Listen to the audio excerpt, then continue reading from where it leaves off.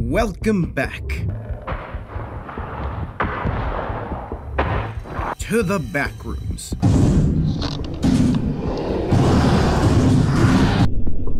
An infinite maze of corridors and halls resembling distorted liminal spaces that hosts a bustling ecosystem of fearsome creatures. If you don't know what the Backrooms are, you should definitely watch my other stuff explaining it after this video and subscribe or I will find you and only no-clip your head, so it's basically just a decapitation. With that out of the way, let's take a look at more of the entities wandering around these endless halls. These entities are known as the Putrid. They look like a decaying, bloated corpse of a morbidly obese human. The literal embodiment of decay and depravity. Mushrooms, mold, colonies of decomposer bacteria, and insect infestations are very common on the surface of their skin. Their smell is reported to be somewhere in between dead camel and living Discord mod. The entirety of this entity's distended gut and body is filled with a coiled and twisted mass of intestines. When this entity opens its mouth, you can see the tip of this pile of intestines resting at the back of its cavernous throat. These intestines are filled with rats, maggots, flies, beetles, and various other decomposer friends that are common in front rooms environments. If you think this is gross, I'd like to remind you that you are constantly covered in microscopic bugs. Don't like it? Too bad, you die without them. If a putrid spots a wanderer, it will frantically wobble its large, uncoordinated mass towards them. It can vomit up some of these decomposers to attempt to subdue the victim. If it can incapacitate or catch up to the wanderer, the putrid will then swallow them whole, where the ecosystem of decomposers inside of its body act like a digestive system, breaking the victim down for nutrients before spreading it throughout the putrid's body. While most of you were likely horrified by the previous description, I'd be willing to bet one of you sickos is confused and ashamed as to why that turned them on. This entity is named Sixarms, and it's attracted to stress. We are painfully well acquainted. Sixarms is a partially transparent creature which manifests as a tall, many-armed shadow. It has more than 6 arms, but since 6 is as high as the person who discovered this entity can count,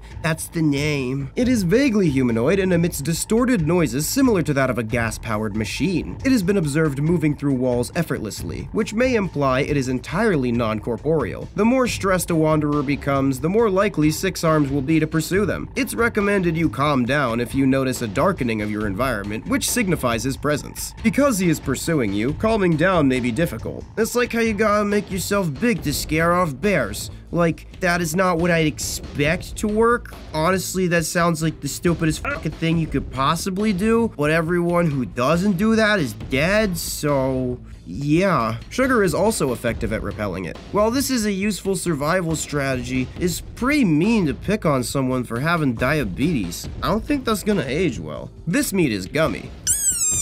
That's the title. These are worms that look to be an assortment of regular gummy worms. They crawl around on the ground in a fashion similar to a regular earthworm. After a brief moment of wondering if I wanted to eat a gummy worm I found on top of a dirty, wet carpet, that obvious yes led me to discover that these creatures are edible. Not only that, they're pretty damn good. The uncooked ones have a texture and taste similar to raw beef, and the cooked ones taste like a steak. I like them both ways, but unlike the time my human friend and I had a raw beef eating contest and she demonstrated her regurgitation-based ranged attack, eating them raw is safe for humans. Despite moving like a regular worm, when dissected they have no internal organs, just more of that gummy stuff that has a consistency similar to animal fat. These creatures come from giant glob clusters of around 200 worms that burst and spread around. People ask why I keep coming back to the Backrooms. Lots of people think it's just for the money and clout, and while you're not wrong, the real reason I love the Backrooms is that there's no police to stop me. Oh yeah, also I pulled that putrid thing out of my ass. It's not a real entity. Do with it what you will. Add it to whichever backroom site that you like. I don't give a shit. That's it for this episode. If you like this video and want us to come back to the Backrooms and do more things, make sure to like, comment, subscribe with all notifications enabled, or I'll take away our face. Before we go, I'd like to thank MyBuddy23 for the addition of these new stills. This artist is yet again a cult classic and will be in the description of every video. Oh, hey, bye.